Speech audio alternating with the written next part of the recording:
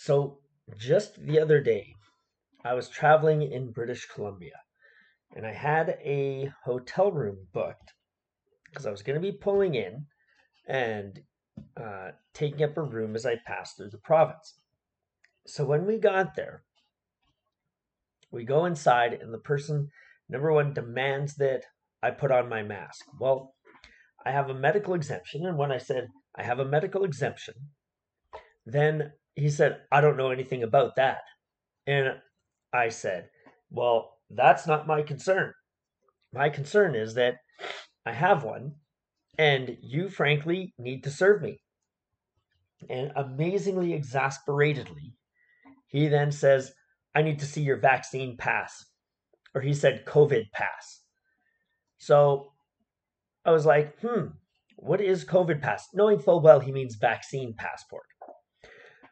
So then, after a bit of back and forth, finally, he clarifies the vaccine passport as he shows me his phone with a QR code on it. Now, here's the thing. I will never get this vaccine passport, and I will not be getting this proof of vaccination, and I will not be getting the vaccination. And why will I not be getting the vaccination? Is it because I'm an anti-vaxxer? No, it is not because I'm an anti-vaxxer. I've been an amazingly strong supporter of vaccinations my entire life.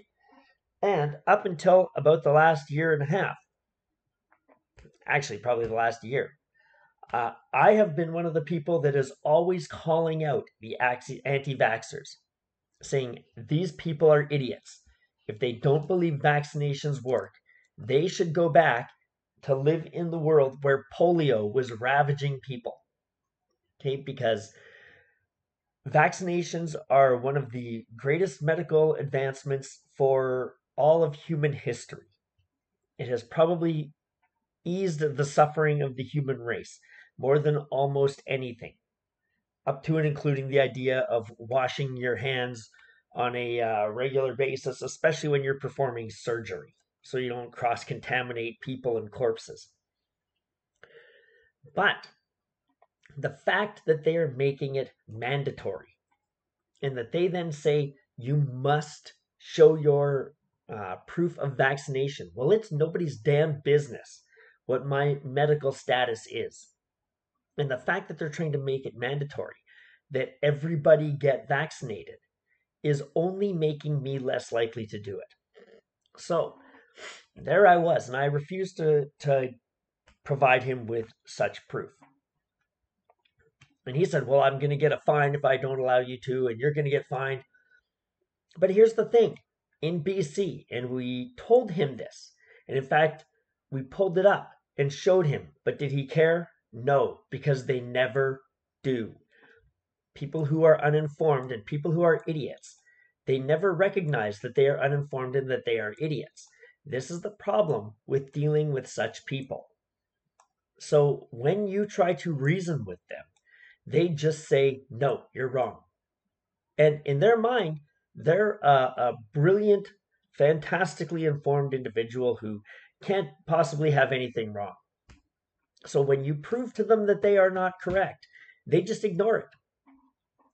Because here on the site, it says what it looks like. Here's all this stuff. Places proof of vaccination is required for entry. And then it gives this big list.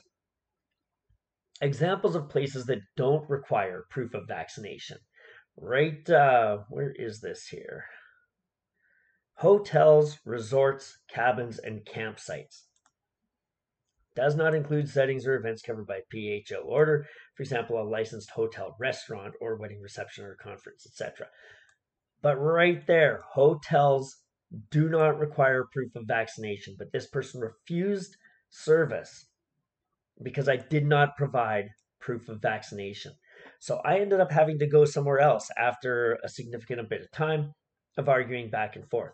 Now, frankly, if they had finally given in, I would have said, no, I'm not going to give you my money because I don't want to give my money to somebody who doesn't want my money. So either way, I end up going to a different place that didn't give me any hassles at all. But and I'm going to go off on a side tangent here. I think this is interesting. Licensed restaurants, cafes that offer table service, you must provide. It includes liquor tasting rooms and wineries, breweries, or distilleries. But down here, it has tasting rooms without seating attached to wineries, breweries, or distilleries, where you don't require it. Now, I'd be interested because who is the person who comes up with the policy created here for BC? Well, it's a woman named Bonnie Henry, Dr. Bonnie Henry. And Dr. Bonnie Henry is co-owner of a winery in Caramios, British Columbia. Okay, it's the Clos du Soleil winery. And if we pull up this here, our tasting room is open for tastings 7 days a week. And they're currently going to be open until October 31st. So I just find it interesting that throughout the pandemic, there were exceptions for wineries as far as places that people could go or couldn't go to get food or drink or anything like that. And there were exceptions for wineries. Now, I wonder why that could be when Dr. Bonnie Henry, co-owner of the Clos du Soleil, has a winery that you can go there and get tastings. There's absolutely no correlation, I am sure. No correlation at all. But when we have such draconian measures, and we also see things like this here in, I believe it's New South Wales. So let's listen to him for 28 seconds, okay? The message to the unvaccinated is that you will not achieve any further freedom unless you get vaccinated. And a further and final message to regional New South Wales. There are parts of regional New South Wales that are currently open. The 70% roadmap does apply to the whole state. So there will be individuals in regional New South Wales who choose not to be vaccinated who will lose their freedoms on the 11th of October. So my message here, he says, is that you will not achieve any further freedom unless you will not achieve any further freedom. Any further freedom. You are either free or you are not. And then over here, 11th of October. So my message to everybody who will lose their freedoms on the 11th of October. People will lose their freedoms. If you do not do what this person says, you will lose your freedoms. Well, then they are never freedoms in the first place. They're simply privileges that you wanker, John Barilaro, sees fit to give to other people as long as they acquiesce to your mandates and your dictates. So when I see things like this, proof of vaccination, I must go around, and if I want to go into a restaurant that serves alcohol, I have to show that host or hostess my medical status. Or if I want to go to a pub, a bar, or a lounge, if I want to go into a gym, if I want to go into a business that offers indoor exercise or fitness equipment, if I want to go to an indoor organized event with more than 50 people, I have to let people know there that I have a certain medical status. You know what? That drives me more to deciding that I will never get the vaccination. I will never do it. Because as much as it was dehumanizing and appalling that I would get denied service at a hotel simply because I'm not vaccinated, when all I'm going to do is go into that room and sleep. That's it. That I would get denied service.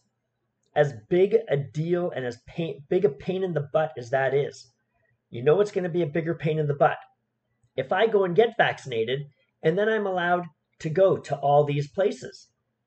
Okay? And there's a lot of people out there that say, well, that is really stupid because now you can go to these things.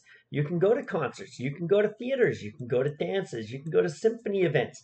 You can do all these wonderful things. Okay? But here's the deal, and this is where maybe I'm different than other people. Every time I go to that restaurant, I will not be happy. Oh, thank goodness I can come to this restaurant. I will be pissed off knowing that I am only there because some jerk like this guy here, or like Bonnie Henry, okay? This chick here, because I've now bowed before them and I have acquiesced to what they have demanded of me, whether I needed it or not, whether I wanted it or not. Okay? I go to that restaurant, I'm going to be pissed. It's going to be a reminder of how much I hate the government and how much I'm growing to hate my country. If I go to a casino or a movie theater, I'm not going to be there sitting there enjoying the popcorn and the movie. I am going to be sitting there raging and fuming inside at how I had to jump through a hoop to get the privilege to go to a movie, to pay my $25 between the ticket and the food to go and see that movie. Okay? That is the reality. I know myself, and I know that's the case. So I will never get the vaccination.